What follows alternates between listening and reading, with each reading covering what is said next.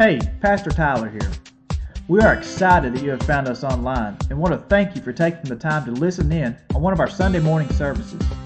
Whether you have already heard this message live or are just finding out about us for the very first time, it is our prayer that God will use this message to radically impact your life. At the end of this message, I would like to share one more thing with you, so please take time to listen in until the end. Now, here is a message recorded live from Connection Point Church. I hope you enjoy.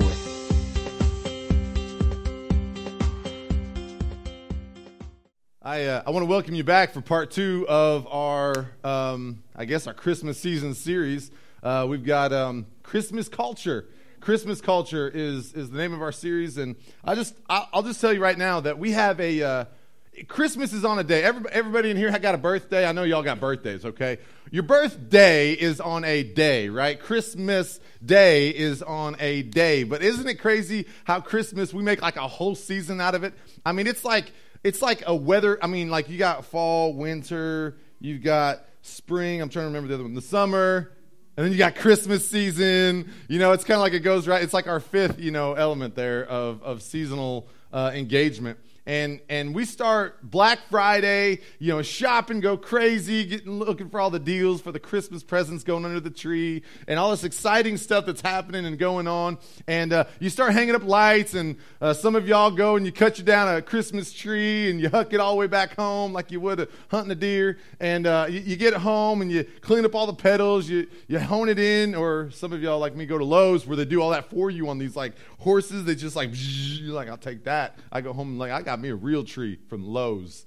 Anyway, and then some of you guys are like, no, I got the fake tree. I'm eco-friendly, and I got this thing that's been like 20 years old, and some of y'all are buying these $500 trees that got lights already up in them, and I'm just like, man, they got real ones out in the woods for that. So anyway, you got the Christmas tree thing going on. You got the decorations. You're going to take out some of your fall decorations, and you're going to go all red and green, and I'm not really sure how Christmas adapted to the red and green. Anybody know where that came from? Just like red and green shebang, like go and stop all at the same time. I don't know. It's a season of red and green, and maybe it's the blood of Jesus, and we gotta go to Him. I don't know. I just made that up. But anyway, so Christmas season. It's just, I don't know. Like you hear Christmas caroling. I mean, ain't nobody showing up at the nursing home singing 9 months, 10 months out of the year until Christmas is time, and then everybody's singing to the old folks in the nursing homes or at your front steps. I mean, how often do you have somebody come to your front steps start singing you songs? Like we should do like in July, just show up at somebody's house, knock on their door, and sing worship songs like Amazing Grace. Be like, what are y'all here for? Like, it's just weird. It doesn't make any sense. Our culture permits it 1 month a year to randomly knock on a stranger's door when it's dark outside to sing at them in their front yard. It's actually pretty awesome. Hanging ornaments on a Christmas tree. Your kids are coming home with all these like big marshmallow or cotton ball Santa Claus faces, and you got the fight over. You say Merry Christmas. No, we say Happy Holidays. You can say whatever you want to. I don't care. Holy days, Christmas Day. It's the same thing to me. So anyway, Christmas culture. It's painted for a whole month and a half. But along with the Christmas culture of all the decoration and all the visual, and it's really, really easy to tell that it's Christmas in most people's lives in our community, but there's some other things that come along with that too. There is, it's a national rating that depressive medicines are more prescribed in the month of December and January than in any other month in the entire year. You've got a lot of people who are struggling with loss at a time when it's supposed to be about family and friends and community and all that kind of stuff. You got broken relationships, and you got a lot of debt. You got a lot of bad decisions that come into this because we enter into a season where we kind of hear and know about God, and we know that it's about Jesus, but all of our life actions are like really not displaying that it's all about Jesus. So we begin to make decisions based on what we think would make other people happy. Other people are making decisions on based on what they think that would make us happy. So we kind of get it wrong with the gift-giving thing and the stresses, the obligations, the traveling. There's just a lot of things that come with our Christmas culture that I don't think God ever had intended for us to really endure, embrace, or to deal with. So what I've kind of done, I actually thought I was rolling into a 3-part series, which is funny. Brother Brian, Pastor Brian, he reminded me last week. He said, man, where are you getting the 3rd part at? I'm like, dude, I'm cramming 2 of them into 1 this week. I'm just going to knock it out of the park. But it's actually kind of comical. Last week, we really dealt with the simple fact that there are a lot of I call them joy suckers. And I'm not talking about the kinds you put in your mouth and, taste like cherry. I'm talking about joy suckers. There's a lot of things in our lives that suck the joy right out of us when it comes to Christmas time, when it comes to family time. Some of y'all got that one person in your family that just seems to suck the joy out of everybody. You got that one person at work or that one person at church who's raising his hand right now. No, I'm just playing. You got people that just want to suck the life out of you, not intentionally, but they just do.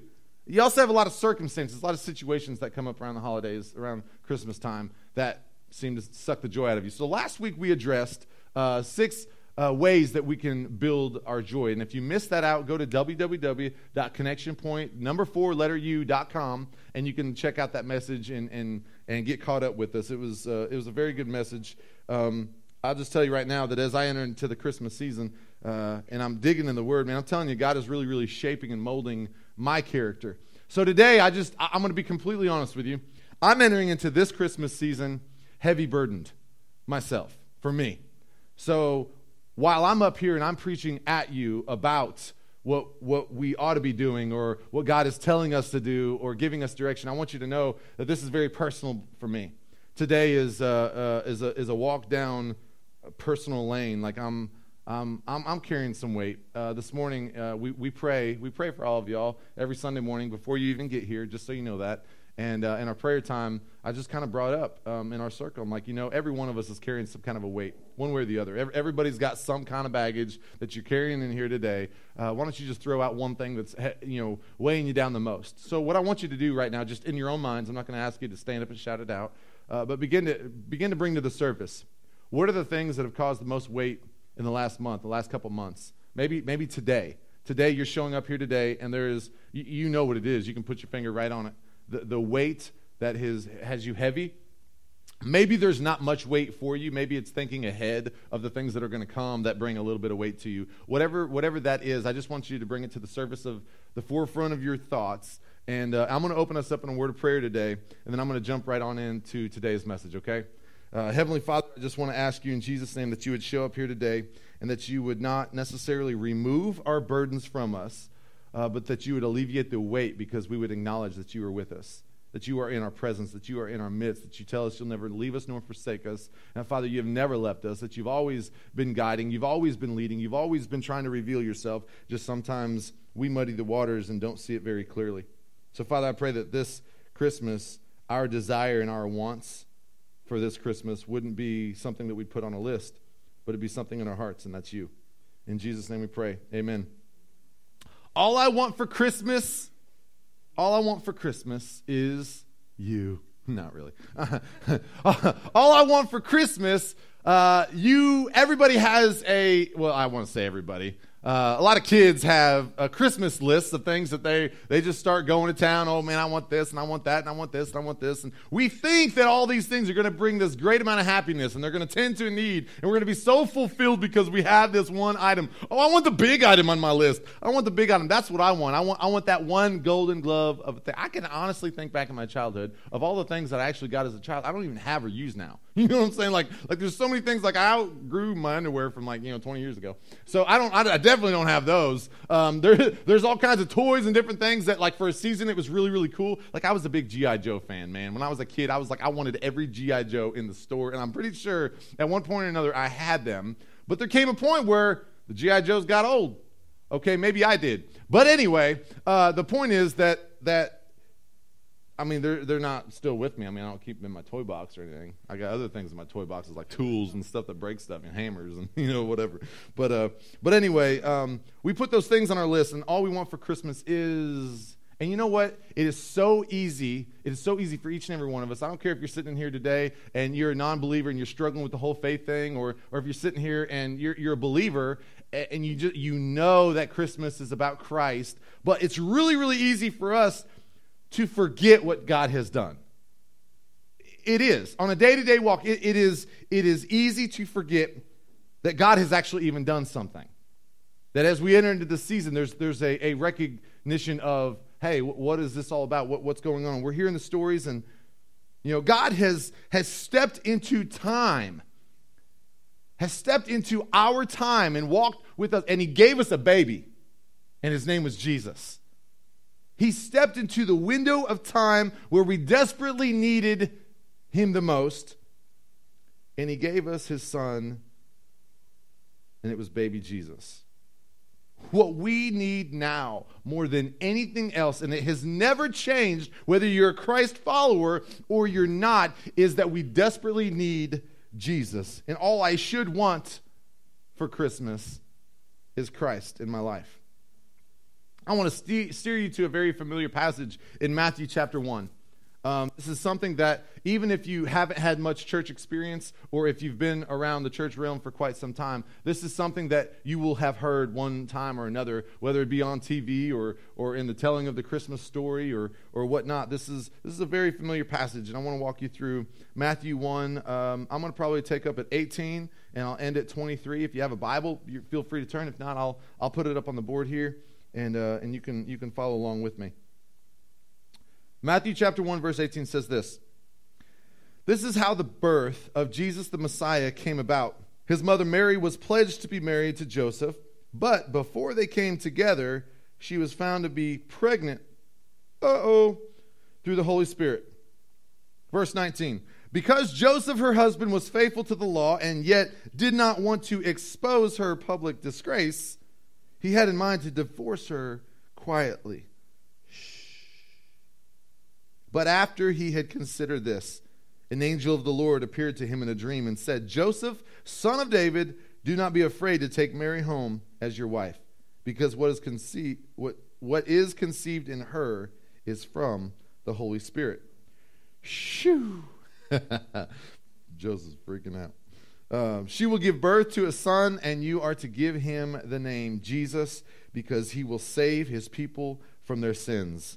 All this took place to fulfill what the Lord had said through the prophet. Verse 23, the virgin will conceive and give birth to a son, and they will call him Emmanuel, which means God with us. Emmanuel.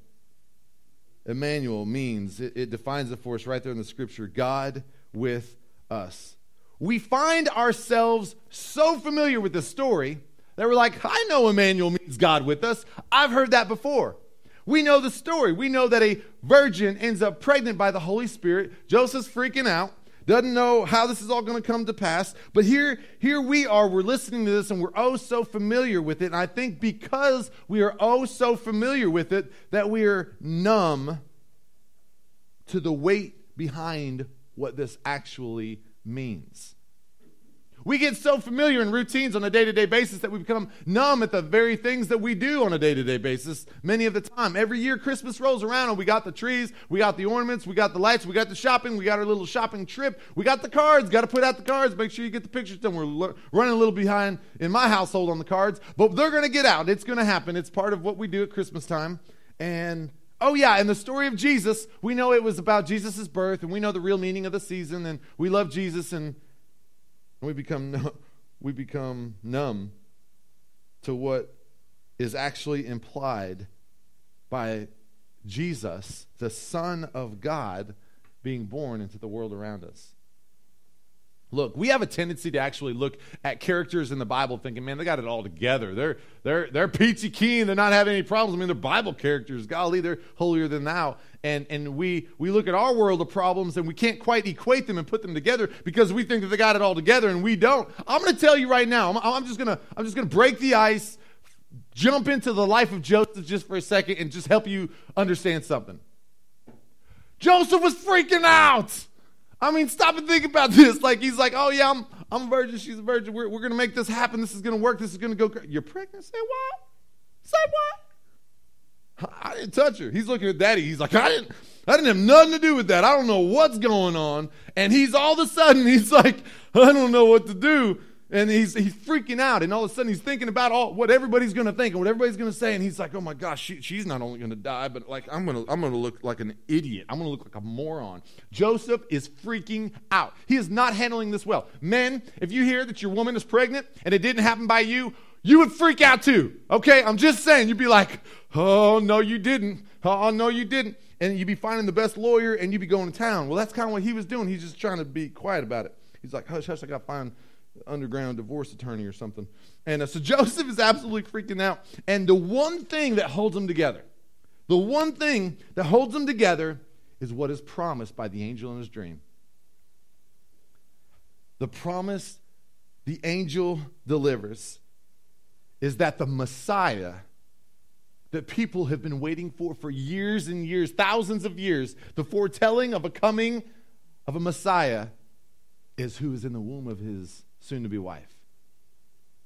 Oh, man, could you imagine just being confused about this? Oh, I don't know about this. And then all of a sudden, an angel of the Lord says, no. You're probably more blessed than anybody else because you get to raise the Son of God. I could imagine him being a little bit more accepting of this. But Emmanuel does mean God with us. And that was the very thing that was going to happen. And it set Joseph's mind at ease. Do you know what God longs for more than anything else that he has done or created? God longs more than anything else to be with his people. God longs to be with you.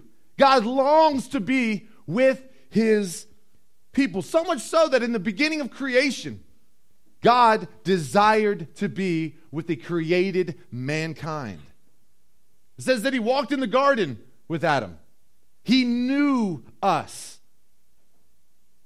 God desperately desired to have community and to be with us. And then sin entered into the world. And the element of sin is the very divider between us and God. And when sin stepped in and it jacked up our relationship with God, God still pursued mankind. Adam and Eve, where are you? Why are you hiding? I desire to be with you, but you have put a wedge in our relationship. God's original desire was to be with us in the very, very beginning. His desire is to be with you. You have to know that.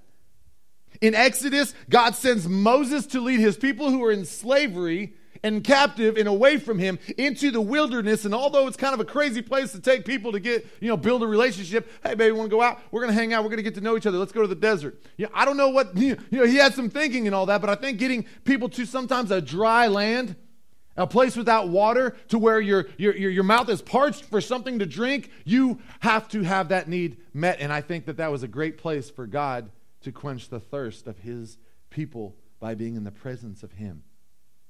So much so that he led Moses to lead them out into the desert. And here they are. Now all of a sudden, God is starting to strategically give them guidance as to how they can build their relationship with him. So much so that we now have the word of God that instructs us how we can have a relationship with God. And I think the coolest thing in all of that is this. I mean, this is kind of weird that I'm randomly throwing in the tabernacle, and some of you are like, what the heck is a tabernacle? And I'm like, it's not a shed in the back that you keep tools in, y'all. I'm just saying. The tabernacle was, God gave specific instruction to his people on how to build the tabernacle. You want to know where the tabernacle was placed in the midst of God's people? Right smack dab in the middle. And it symbolized his presence. He was in the tabernacle. He was in the center of God's people. And that is where God desires to be with us, is in the center of our lives. Because when he is in the center of our lives, it is about our relationship with him and not everything else in the world. What separated God's people from the rest of the world was that God was with them. Oh, man. What should separate us from the rest of the world is that we are with God and that God is with us. It's what God has always wanted, and it's what you and I have always needed, is for God to be with us.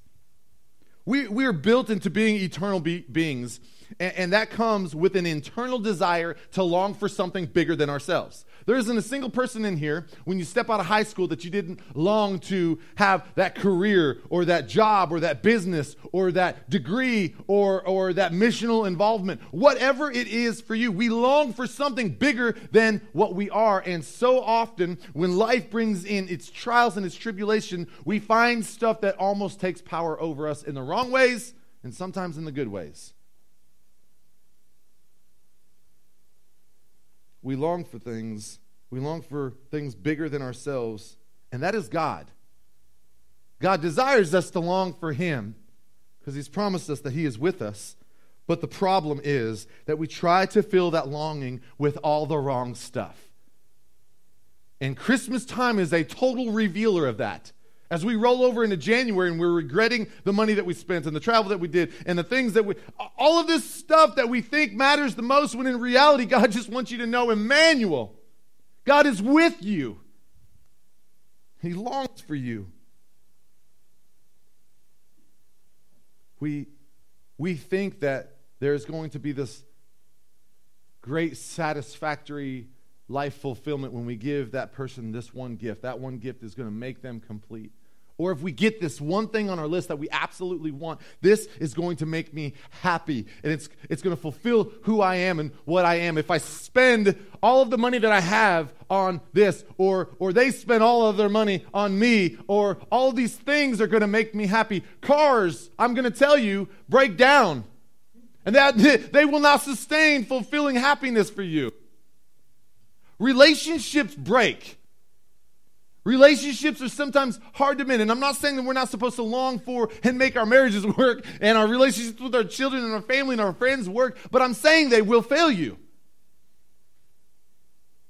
There's not a present that you're going to get this year that won't maybe wear out, maybe get lost, get broke. But I can tell you a love that will never fail you is the love of a father, the love of a heavenly Father. So, the angel gave the big announcement to Joseph, right? He's like, simmer down now, Joseph. It's okay, man. She didn't go out on you or nothing like that. It's just the Holy Spirit. Don't worry about it. And you're going to name him, and his name is going to be Emmanuel, God with us. And all of a sudden, Joseph's like, oh, I didn't know I was going to do that for a second. I was freaking out. I was like, man, I was about to drop her like a hat. I know that you're saying, just sitting here like, I know that Emmanuel means God with us. I know that God is with us. Then why are you stressed out? If you know that God is with you, then why do you think that the world is falling apart around you? Why do you think if your one circumstance doesn't work itself out, the end of the world is near? Why do you think that if you don't pass that final exam, that your life's destiny is not going to be worked out? God is with me. And why is maybe your marriage on the rocks, or relationships that you have are on the rocks? God is with me, though. You don't think the gift, why do you think that the gift you're going to give, or the one that you're going to receive, is going to bring fulfilling happiness? God is with me, though. God is with me. If we know this, then why don't we live this? If we know that God is with us, then why doesn't it show in the way that we live out our lives? What seems to be crashing down in our lives is a direct response to what we're actually believing about God. We view our problem as big, and sometimes we act out that our God is little. And it's backwards. Because our God is bigger than any problem that you're ever going to face, than any circumstance that you're going to embrace, anything that has you discouraged or depressed. What if the thing that drove you this Christmas wasn't all about the stuff, wasn't all about what the culture shapes us to be? What if it was a deeper desire to be in the presence with an almighty God who sent his son Jesus into the world to be with us? You see, we're one up on Joseph. Joseph didn't see all that was going to happen, but we know the whole story. We know that Jesus is not only with us, but he lived for us. He died for us. He rose from the dead. He gives us life. He's gone and he's at the right hand of the Father, but he has sent the Holy Spirit into each and every one of us. He doesn't just have to dwell in the tabernacle to be in the center of God's people where we have to come to him. No. Each one of us can find our rest in him.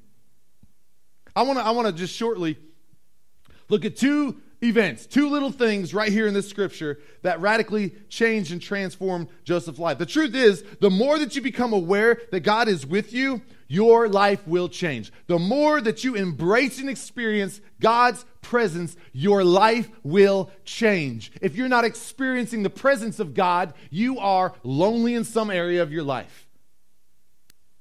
The first thing is if I become more aware of the fact that God is with me, I care less about the opinions of other people. Look at what verse 19 says. Verse 19 says, because Joseph, her husband, was faithful to the law and yet did not want to expose her to public disgrace, he had in mind to divorce her quietly. Hang on. What steered the decision that Joseph was getting ready to make? Shame on what other people thought. He was ashamed of what other people thought of him and of her and of their life circumstance and situation. Can I help you with something, y'all? Those of you who are in school, I don't care if it's elementary school, junior high, high school, or college, you deal with a large amount of peer pressure to fit in, to wear the right clothes, to smell the way that you're supposed to smell, I don't know, drive what you're going to drive, the way that you're seen, the way that you're viewed, what phone you have, how you talk, the lingo, the wording that you say, what sports you're involved in. All of this peer pressure could even be along the side of, hey, use this. Hey, do this. Hey, say these things. The peer pressure is overwhelmed. Let me fill you in on something. When you become an adult, it doesn't change. There's still a whole lot of peer pressure. There's a lot of peer pressure. It's still peer pressure to wear the same stuff, to drive the right car, for people to know my lifestyle or to know my relational status or my situation in my church or whatever the case may be. And everybody's trying to hide something. Why? Because of shame. Because they're under the glass of how people see them all around them. Living in fear of what other people think about you. If you want to live a life of complete insignificance, live it for the opinion of other people. I'm going to say it one more time. If you want to live a life of complete insignificance, live it for the opinion of other people. But once I see that God is with me, God is for me, and that I am in desperate need of Him, then the opinions of other people are just that. They're only opinions.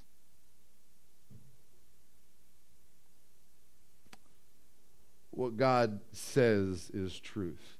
What people say is their own opinion. And God's truth trumps people's opinion.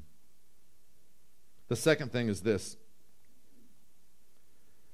If I became more aware that God is with me, then I'd know my life is under control.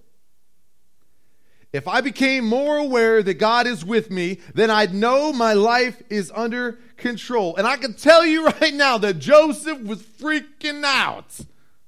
I'd have been freaking out. Verse 20, it says this. Stop and think about it. Here he is freaking out, and the angel of the Lord had to address it. You know what I'm saying? So he's like, but after he considered this, divorcing his wife shamefully because he was freaking out about people, the angel of the Lord appeared to him in a dream. Joseph, son of David, this is the first thing he says. Joseph, son of David, let me get your attention. I know who you are. Do not be afraid. Why would he look at him and say, don't be afraid? Because he was scared. He was scared about his life circumstances. He was scared about his future. He was scared about how things were going to work out. He was freaking out. How many of you know someone who absolutely freaks out all the time? Like, how many of y'all know somebody in your life that is like absolutely freaking out about everything all the time? How many of you just thought of someone other than yourself? Because we freak out over so much. At the heart of people freaking out, some of y'all look at a pastor standing up in front of you and think, man, that guy's got it all together. He preaches to us. He teaches us. He's living it right. He's doing what needs to be done. He's doing what needs to happen. I'm going to tell you something. If you want to meet somebody who freaks out about a whole lot of things, follow me home. Follow me home. Just spend a day or two with me. I freak out about a lot. My wife would testify to that. We sometimes think that we've traded places, that I'm like the woman and she's the man or something, because I freak out so much. I mean, we think that pastors have it easy because they're the upfront face of a congregation or a people. But behind the scene, I struggle and I freak out about a lot. How things are going to run just on a Sunday morning. Is the PowerPoint going to work? Is the music going to go well? Are we going to have sound issues? Is everybody's timing going to be here? How many people are going to be here? Is everything okay in the back? Or what are people thinking about us? How are things going? What are people saying in the community? How's the Light of Christmas thing going to work out?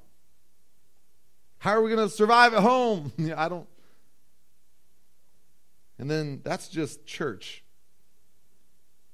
But then we have our children and schools and life of a baby, and I have other family issues, and if you ain't met my family, we're jacked up people. Spend a day with me. Joseph wasn't above being one who freaks out. I am not above somebody who freaks out, and I carry a lot of weight a lot of the time. This last week I was called on to preach my first funeral. I've been at this ministry thing for about 6-7 years, and I got to preach my first funeral this week, and I'm not celebrating. I'm not. It's a funeral for a baby who died just a couple days before its birth. It causes a person to ask a lot of questions. The whys and the whats, and seeing the look on the mother's face standing there as the casket is going into the hole. Her younger brother actually dug the hole and buried his nephew. The father just has no idea what happened.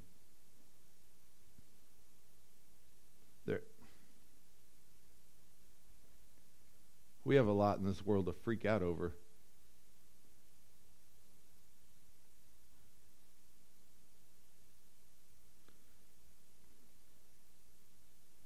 But it does reveal something. It reveals that we desperately need him to be with us. We, you, I, we can't do this thing we call life on our own. It's when we try to that we fill that little void in our heart, in our soul, in our lives with all of the wrong things and things that aren't eternal, things that don't last. Christ is eternal, and he made us as eternal beings. So when we try to put things in our heart that are temporary, they die, and we die with it. If we this Christmas were to take a step back and not freak out, but just pursue God even when we don't want to, and I'm not going to lie, I've had to. There is a peace that comes with it. There's a peace that surpasses my understanding, to know that I could feel like I got the weight of the world on me, but I also have a joy inside of me that is, well, this separates me from the rest of the world. Because when Christ is in the middle of your life, you can rest assured he's in control. Romans 8:28 says, "And we know that in all things God works for the good of those who love him, who have been called according to his purpose." The easy thing is to believe and rest assured in God. The hard thing sometimes is to live out the calling and to do the things in the midst of things being out of whack that God desires you to do. Because sometimes that's just hard. In this last couple weeks, as I've had a lot of freak out moments, my wife has been so good to me. Well, I've had a lot of my freak out moments. I found myself getting lost in the Psalms. I actually read Psalm 139 for the funeral, and Psalm 140, 141, 142. Those are prayers of David going up to God in desperation for help and for guidance and for direction and prosperity and so on and so forth in the midst of life. And I have found a lot of warmth from these scriptures, but I want to read to you Psalm 139, 13 through 16. It says this: "For you created my inmost being. You knit me together in my mother's womb, and I praise you because I am fearfully and wonderfully made. And I'm telling you this morning, you've got to know that God knit you together in the womb of your mother, and you can praise him because you are fearfully and wonderfully made. He says, your works are wonderful, and I know that full well. God, your works, you don't make junk. I'm not junk to you, God. I feel that way sometimes because I fill myself up with junk. But when you are in the center of my life, I feel valued. I feel purposeful. I feel loved. Verse 15 says, my frame was not hidden from you when I was made in the secret place, when I was woven together in the depths of the earth. Your eyes saw my unformed body. Father, you knew me when nobody else did. All the days ordained for me were written in your book before one of them came to be. You know what that says to me? That says to me, in the days that I don't have it figured out, the days that I don't understand the complicated circumstances that I'm living through, God has the master plan. He's got the blueprint of your life. He knows why you're going through that day for the other day. He knows why you're facing the circumstances. I don't have the answers for the weight that you're carrying, but I know the one who does, and he is Emmanuel. God with us. If you desire to see your marriage radically changed, then pursue the presence of God in your whole life. If you desire to see your parenting take the next level, then pursue the presence of God with everything that you have in you. If you desire for loneliness and depression to fall at the wayside in your life, I'm telling you, then you need to pursue the presence of a living God. If you desire for your church to change, understanding your purpose to change, or your anxiety to change, I'm telling you, you need to pursue the presence of God and put God in the middle of your life and of your heart, and I'm telling you, those things will change. You can't fill your life with the things that are going to rust away and die, because you'll do the same thing with it. But if you put an eternal God in the midst of your eternal life, you will live and have life and have it abundantly. Do you realize the addict, the one who is pursuing all of these things to fill its life and its body with? Well, it's powerful. And it has power to control your life in the way that you think, in the way that you act, in the way that you conduct yourself. But it does not have power over God. And when you die, your addiction dies. But you can be set free by putting Christ in the center of your life. For the poor person who doesn't have the money, who doesn't have the home, who doesn't have the furniture, who doesn't have the car, who doesn't have the job, they're pursuing something, and many of them don't even know that it's God. For the middle-class person who seems to be comfortable in the life that they're living, or for the rich person who has everything, they are still pursuing something greater than themselves, not knowing often that it's God. So my challenge for you today is this. Brian, man, if you'll come up and play. My challenge for you is this. This Christmas, if you so desire for your life to have radical impact, radical change, and to be focused on all the right things, I'm going to tell you that we need to be obsessed with being in the presence of an almighty God. That we need to commit ourselves on this day to pursuing the very person and the very characteristics of who God is. To embrace the fact that He laid down His life for you. To embrace the fact that He desires to be with you and has before He ever formed you in the womb of His mother. And He promises you, like He promised Joseph, Jesus is Emmanuel. He is God with you. Jeremiah, how do I pursue that? I'm telling you, there's a lot of people claiming a whole lot of different things to be truth. But rest assured, when you're listening to the voices of the world, you're going to listen to what they amplify as truth. But when you're listening to the truth of God's holy, inerrant word, you're listening to the voice of God. Be careful and cautious, O God's people. to blend yourself into the world and try to make it the mattress in which you lay on. Rest your heart and your eyes on the Word of God, and your life will change. You will hear and discern the voice of a living God if you fill your mind and your heart with His holy, inerrant Word. I want to challenge you in whatever way, shape, or form. You can get online. You can get apps for it. Bible reading plans are more accessible now than at any other time in the history of man. Getting into the Word of God is as simple as opening it up and starting somewhere. I recommend the New Testament. Shoot, you could start in Matthew and read right through the Christmas story and keep on trucking from there. Matthew likes that. Matthew says, I'm reading Matthew. We got a guy named Matthew here. The Word of God speaks. If you would this morning, bow your heads. Bow your heads, close your eyes, humble your hearts. I don't do things like this often, but I'm going to this morning. I feel the Holy Spirit is tugging. I feel the Spirit of God dealing with some hearts right now. You're sitting here this morning and you're like, I've been filling my life with all kinds of stuff, and I know that it's not been God.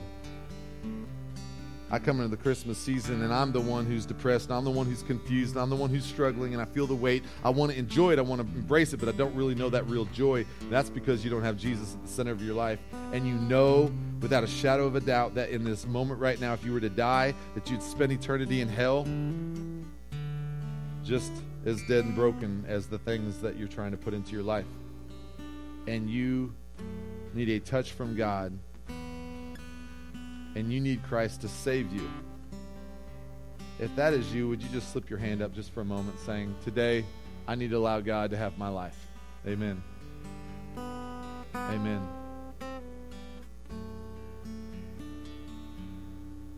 For those who just said, yeah, that is me. That is me. I'm far from God, and I need God to have all of me. I want you to pray something like this. Heavenly Father, I am a sinner, and my sin has separated me from you. God, I desire for you to have all of me. Forgive me of my sin, and my brokenness, and my shame. Set me free and save me, oh God. I believe that you are the Son of God, that you lived, that you died, that you rose from the dead, and today have given me life. And I thank you in Jesus' name. For the rest of you, keep your heads bowed. You have a weight that you've been carrying, and you often find yourself filling the void with so many other things. And you know without a shadow of a doubt that you are not pursuing God the way that you need to be pursuing God, that you're not living a life that is saying, God is with me, and you desire to. Would you just slip your hand up? Say, I desire to live like God is with me. Amen, amen, amen, amen. That's more than half the room, maybe the whole room. Heavenly Father, in this moment right now, with so many hands being raised to the heavens, I can almost say, I'm not the only one who freaks out. For the ones who are sitting here that sometimes feel alone, feel like they're freaking out all on their own, they're not. God, I just ask you to cleanse our hearts and our minds. Forgive us of our sin and the things that we put that create boulders in between you and us. God, help us to be solely focused on who you are this Christmas season in our whole lives. God, help us to pursue you in your word, that we could hear your voice and discern the decisions that we make on a day-to-day basis. God, bring us comfort, bring us joy, bring us the kind of happiness that's eternal, not just temporary. As we move on from this place today, God, I just pray that we would acknowledge that you are with us. And help us embrace and know that in the way that we act, in the way that we talk, and the things that we do. Help us to pursue you, God. We are parched in a dry land, and we need the water of life that only you can give us. It comes through your Son. We thank you and praise you. In Jesus' name, amen.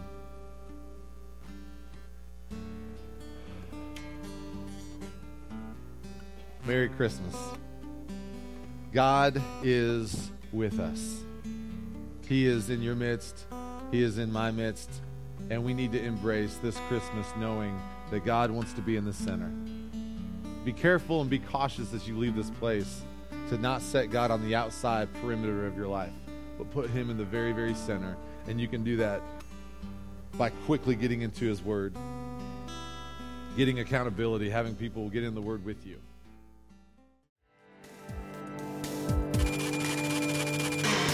Well, we trust that God has spoken to you today. Connection Point Church exists to connect with people who are far from God so that they may be raised to new life in Christ. And we would love for you to join us on this mission that God has given to us. It is through the generosity of partners like you that God allows us to make a difference. Please consider visiting our donation page at www.connectionpoint4u.com. That's Connection Point, the number 4, the letter U.com. Click on Give and simply follow the instructions on the page. We also completely understand that everyone is not in a place where they can support this ministry through financial giving. So we would ask that you please pray for the life and ministry of Connection Point Church so that we would continue to make connections, see lives changed with the gospel of Jesus Christ, and watch this community be built up. Thanks, and God bless.